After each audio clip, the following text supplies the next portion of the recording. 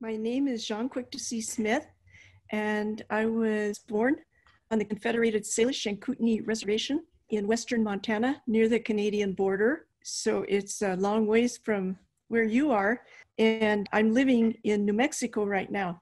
But at that time in 1940 was right after the Depression in America and, during the Second World War.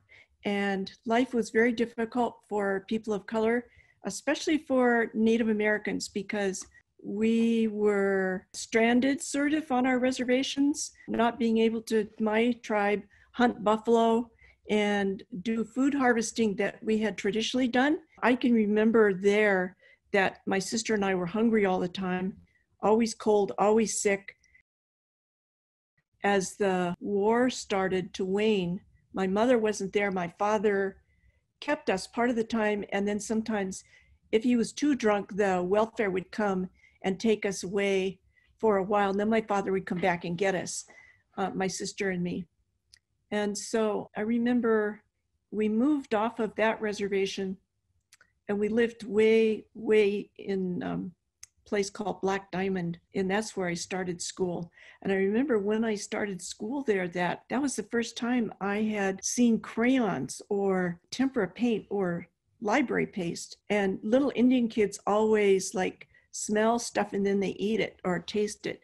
So, I did that. I can tell you that the crayons they didn't chew up. They smelled really good, but they didn't chew up very well and made crumbles in my mouth.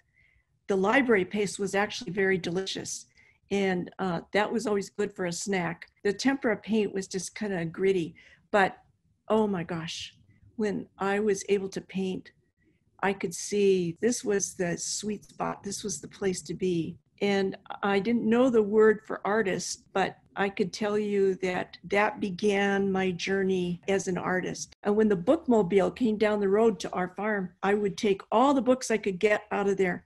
And I would have to hide to read books because my stepmother would make me chop wood or do something, clean the barn. And so I would read as many books as I could get. And the books took me out of my world and to other worlds. And that was the most exciting thing in my life, I think, at that point, was the minute I wasn't working, to be able to read a book. And then when I said I wanted to go to college, everybody said, oh, you have to get a job. You can't go to college. But I did. I went to college. I worked for a veterinarian, worked in the library, and went for 2 years to a junior college, and then moved to Seattle and went to the University of Washington.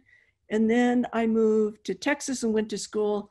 I moved to Massachusetts and went to school. It took me 20 years, actually, because of poverty, because of raising my children, to just get a BA degree. We have the highest rate of diabetes in the country. We have the highest rate of suicide. We have the highest jobless on our reservations. It's almost 75%. It's horrific. But because we take care of each other, because we are tribal people, when someone's hungry, we try to do something about it. But all in all, I have to say, things are better than when I was a child. I mean, when I was a child, I thought we were not going to live. That's how bad things were. I really thought we were going to die. And I thought I would be dead in my late teens. So we still have a lot of work to do. But I see our road as education.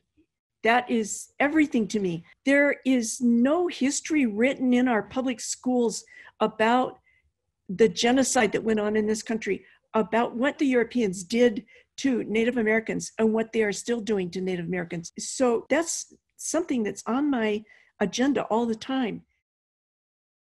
Long ago, I started picking up on often white males in New York. So, you've seen Jasper Johns and Rauschenberg and sometimes Gustin, different ones that I sort of looked at. And then I would flip it. Indian humor is always turned upside down and turned backwards and turned around. That's really ethnic humor, is that you take what people know, and when you turn it upside down or you turn it around, the Cherokees call it a turning around. But I see it that way, and that's what makes Indian humor. So there's some of that in my work as well. So right now in this room, I have maps around all around the walls here, maps that I'm working on. I don't know if I can do this. Got maps over here, all around the walls. There's maps. It's because I'm talking right now about the land. Here's Turtle Island. This map says she, her, hers. It's Mother Earth, La Pachamama, she, her, hers. And you know how the gender thing is going right now? So I use that gender thing.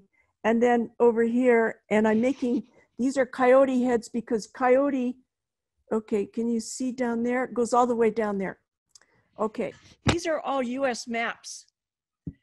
And it's about the land. So here now I can talk about the land, but also social justice.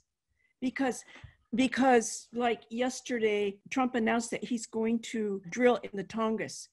You know, 25 years ago, I made a big canoe, like 18 feet long, painted it about the Tongass rainforest and about what you get for grizzlies and eagles and caribou is you get these little plastic baskets that I hung above it. So I've been making these trade canoes too, where we trade the plastic baskets for the wildlife. When you say, in the darkness, we sing, in the darkness, we have to be coyote, which is at home what they say is practice your sneak up.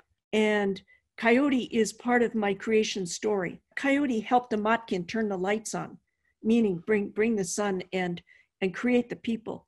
And in my garden out here, I used to have wild bees, lots of wild bees. I had lots of butterflies in my garden, no more. And not only that, 30% of the birds here in my village have disappeared. So I, as a gardener, I'm outside and I can see the sun and I can follow the weather and I can see for myself. Nobody has to tell me that something is happening terrible about our planet. You know, when you make a message that might or could maybe teach people something, like I made a canoe about using Native Americans for mascots and commodification of Americans. You know, it had lots of collage in it about Native Americans. And a board member at the Chrysler Museum in Norfolk said to me, you know, I really like your painting, but I don't like your politics at all. And I thought that was a real compliment coming from this rich white guy. So I'm saying if I can put that in front of his face, and even though he doesn't like it, that gives me a certain amount of power. They might not agree with what I'm saying, but I get my message there. And it's there, you know, every day, all day, if it's hanging or if it's traveling. So yeah, there's a certain amount of power by being able to do that.